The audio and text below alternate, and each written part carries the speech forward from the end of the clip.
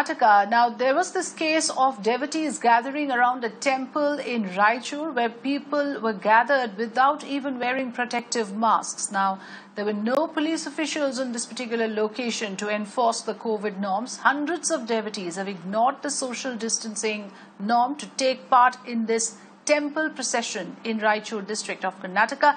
These are visuals from a festival held at the temple in Raichur district where a large crowd gathered to participate in the rituals.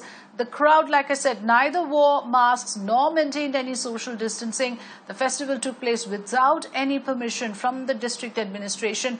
No police officials were deployed in the area to disperse the crowd or to enforce law and order. Let me in fact try and go across to Shrija, who's tracking the story for us, bringing us those pictures.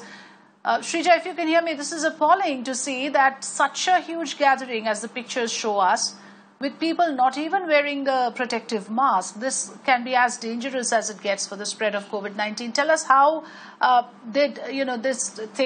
was this allowed to happen? Isn't there a rule that prohibits gathering of people even if it is for religious purposes?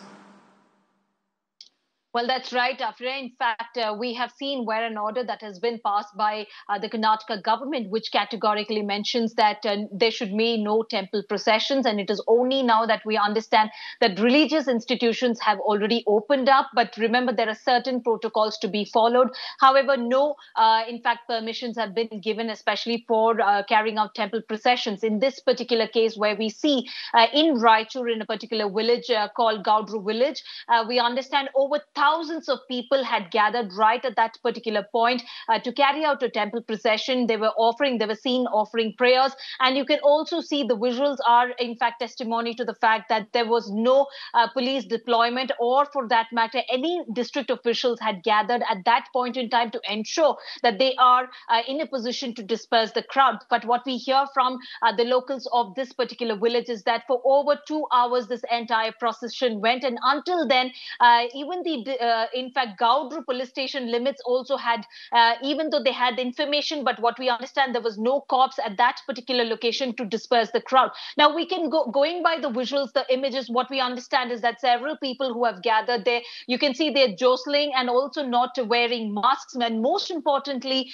not maintaining social distancing. Now, this is coming at a time where Karnataka, remember, that was lauded for its model, has completely lost its plot, considering the fact that the state is reporting over clearly 1.5 lakh cases. Back to you. Right. And in Raichur, I was looking at the figures, it's something like 1,845 active cases. So even if a couple of people test positive there, contact tracing of all of these people will have to be done. That is the kind of challenge that this gathering poses. And of course, health hazards and safety hazards for all involved. Thanks for joining us, Shrija, with the latest inputs on the story.